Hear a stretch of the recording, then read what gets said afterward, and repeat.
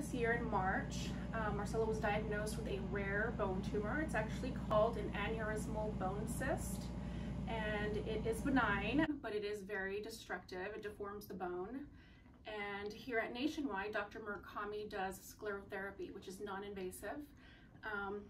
Marcello's tumor just happens to be in a location where removing it could cause him to lose function in his left leg. So we are trying first sclerotherapy, hoping that will work. So it's been a long journey.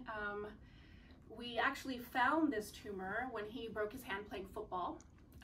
And I had noticed he was sitting funny, so I asked them if they can see if something was wrong, and they took an x-ray, and that's where they found the tumor.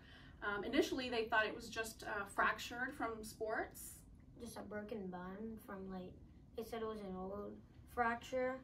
And if they were to guess, they said that it would be from like around January from last year.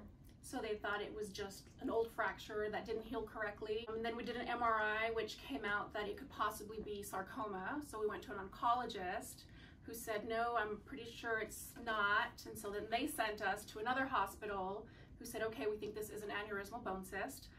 They went ahead and did a biopsy in the first treatment. Our first biopsy was inconclusive. So they went ahead with aneurysmal bone cyst, and then they did another treatment. And then just something didn't feel right, and then that's when we started to do more research and found Dr. Murakami. One of the ladies there that works with him told us that these services would be there for us because he will have to be having these treatments every 90 days, and we are coming from Florida. And that's how we found out. I definitely did some research, especially once I got the package offering the stay and the dates. We went online, we looked at the facilities, and then that's really where we decided to do the fundraiser, because we were very touched by what you guys do. It was definitely a lot more than I expected. First, it's very big. I don't think we were expecting, right, Marcello, for it to be this big. I wasn't expecting it to be close to this close to the Nationwide, and how they welcome people when they come in, and they're really nice. As soon as I went to the elevator, the first elevator, as soon as I got up to the top to our floor, I saw how it was all like Ohio. There was a sticker on the wall of an Ohio player for basketball.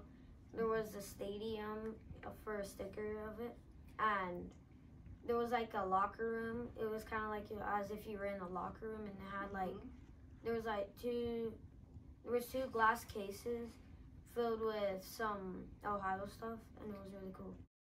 I mainly do gymnastics. I've done it for 6 years. I've been on the team for 5 years. We were just starting to do gymnastics because I would like climb on the counters just to look for chocolate.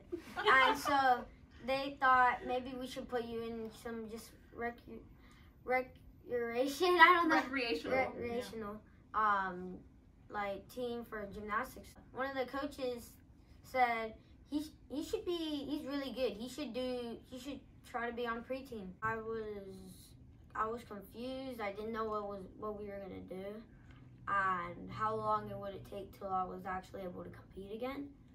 And now that because of Corona, it kind of worked out perfectly, sort of, because I was supposed to have all like the huge meets, have to go to Colorado because when you turn 10, it's the first year you're able to make it to the national team, and I was on the national developmental team, so they're not going to be having it, so it can't until like next year, and by then I should be ready.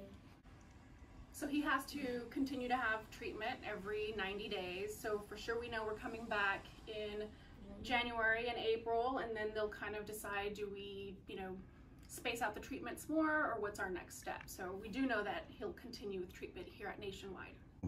I'm hoping to do at least go to the Olympics and get 1 gold medal. Yes, he's definitely hoping to get back to gymnastics soon. He went from training 6 days a week. He goes Monday through Saturday, 4 hours, and now nothing. So he's definitely ready. He's ready to go back. just thank you for donating.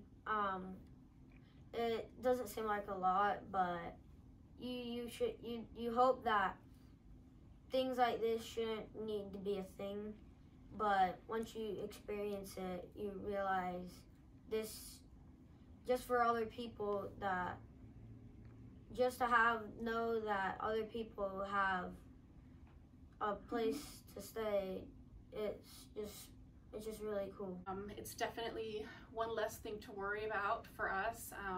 There's been a lot of unknowns in Marcello's journey, and not having to worry about where we're going to stay, and knowing, you know, that we're going to be around people that are going through the same thing that we are and that understand, it really means a lot.